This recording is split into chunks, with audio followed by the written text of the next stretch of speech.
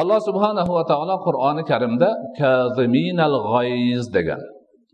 G'azabni yutuvchilar deb mo'minlarni maqtagan. G'azabini yo'qotuvchilar demagan. Chunki g'azab vaqtida kerak bo'ladi. Noo'rin zulm uchun qilingan g'azab shariatda, islomda qoralanadi.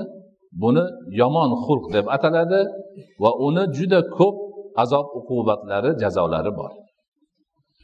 Shuningdek, umuman g'azabi chiqmaydigan, boshidan bir narsani to'kib olsa ham qarab turaveradigan bir behol, notavon bo'lib qolish ham musulmonga to'g'ri kelmaydi. O'rni kelganda g'azabi chiqmagan odam eshakdan battardir deganlar Imom Shofiy. Demak, o'rtacha g'azab kerak bo'lganda foyda beradigan, izzat nafsini himoya qiladigan, o'zini sharafini himoya qiladigan va dini, diyonati, vatani, obro'sini saqlash uchun kerak bo'lganda chiqadigan g'azab bu maqtovli g'azab.